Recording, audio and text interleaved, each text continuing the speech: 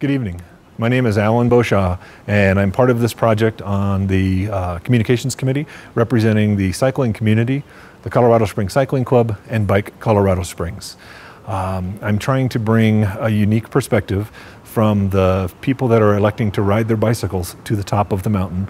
It's a very unique way to ascend to the top of Colorado, the Pikes Peak, America's mountain.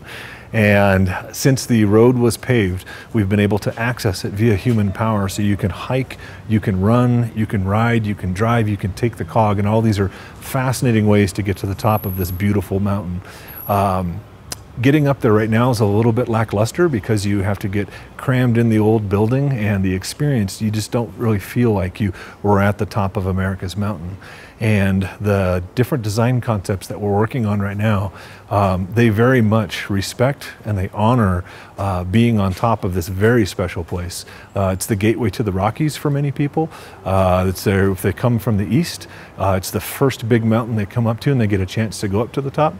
And we want that experience to be special for both outsiders coming in and tourists, but also for locals and for the residents here in Colorado Springs and the whole Pikes Peak region that will be able to access the mountain all year long.